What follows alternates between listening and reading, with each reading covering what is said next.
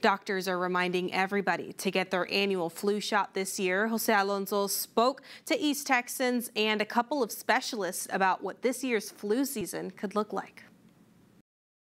Everybody's throat is already getting scratchy. Tyler resident Keandra Williams fears this year's flu season could be rough. I tend to catch the flu really easily, so I get cautious. Williams says she got the flu vaccine last Friday, and she's nervous about the next few months.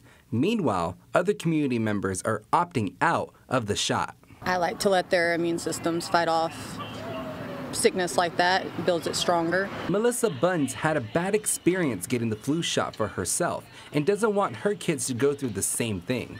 I got so sick I was almost put in the hospital, and because it was the year that they started introducing the live viruses more rapidly, and I just opt out now. Are you scared of the flu?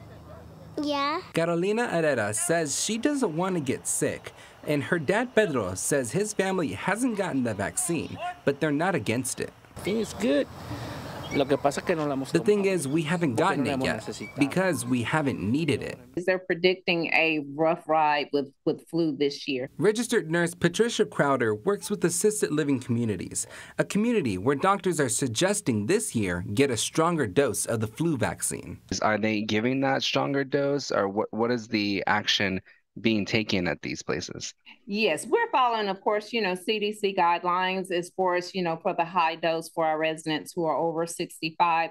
And like I said, this year we are seeing better participation than we saw last year. Just like Keandra's family, she made sure her grandmother received a vaccination. She's at home, and the grandkids come around, and all of them go to school now. So I don't want her to be put in a situation where she can get infected, and then she needs the best that she can get for her body.